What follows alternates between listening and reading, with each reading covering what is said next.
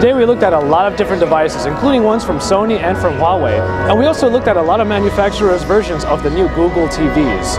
But it was time to step away from behind the camera and get in front, because it's Joshua Vergara from Android Authority. What's going on, everybody? And this is CES 2013.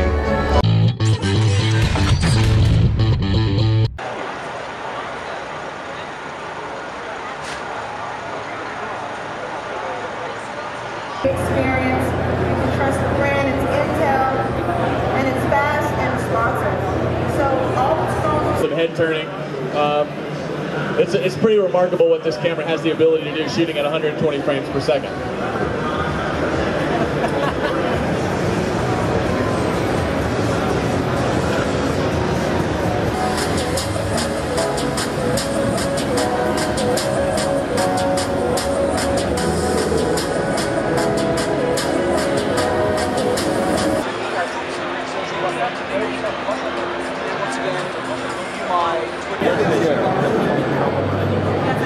The U.S. market is, a very strategic market for Huawei.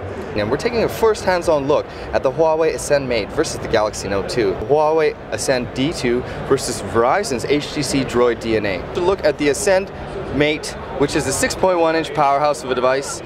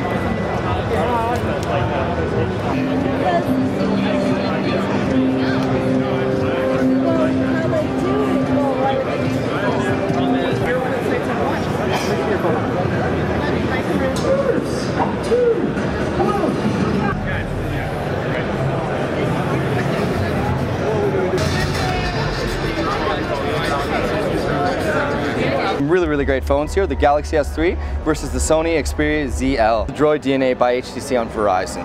But the main primary difference is that we're looking at a 5-inch 1080p display on the Sony Xperia ZL, whereas on this one, oh no, it's only a 720p display from LG.